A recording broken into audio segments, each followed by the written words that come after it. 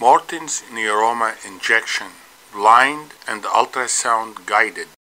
Morton's neuroma causes pain in the web space that extend to the toes. It usually occurs during walking, mostly occurs in middle-aged female who wear narrow shoes.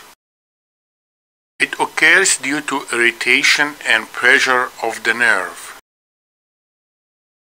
Inflammation and enlargement of the nerve, usually located in the third web space between the metatarsal heads. Injection, locate and mark the point of pain over the web space, usually between the third and fourth toes. Obtain a consent and timeout.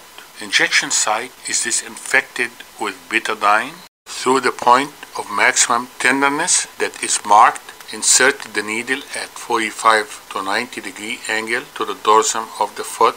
Advance the needle between the metatarsal heads. Ultrasound guided technique injection. The injection can be done under ultrasound. The technique of ultrasound guided injection is usually done through a plantar approach. The ultrasound is applied on the plantar surface of the foot near the metatarsal heads.